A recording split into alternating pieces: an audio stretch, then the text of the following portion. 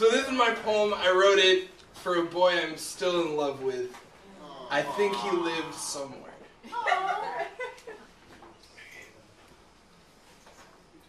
When he finally decides to marry that nice Jewish girl, I wonder if I will be invited to the wedding.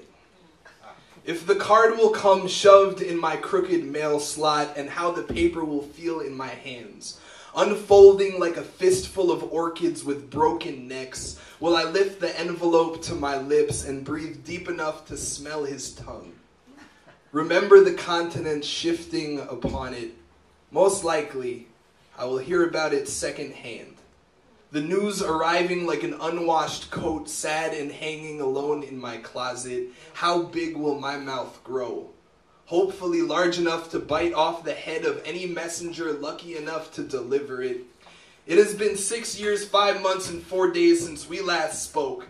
4 more until I imagine him holding that woman's hand before a split Dead Sea of family collapsed into a saltwater unity. Does he love her yet?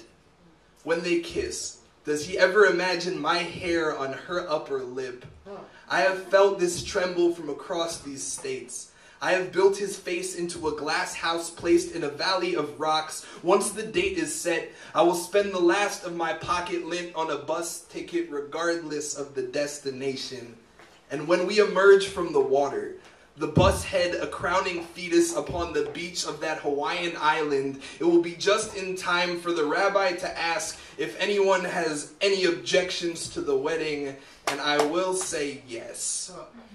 Theo, remember the night we drove through that midnight field with my hand seat-belted to your chest? I have loved you since your eyes penetrated mine like a dull brick. Each accidental hand brushing against thigh was I trying to write you a poem. I know you may not remember my name, or how well it fits in your mouth, or believe me when I tell you, I have traveled here from the depths of all of this ache.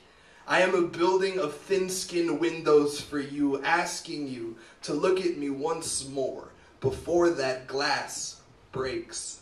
Yeah.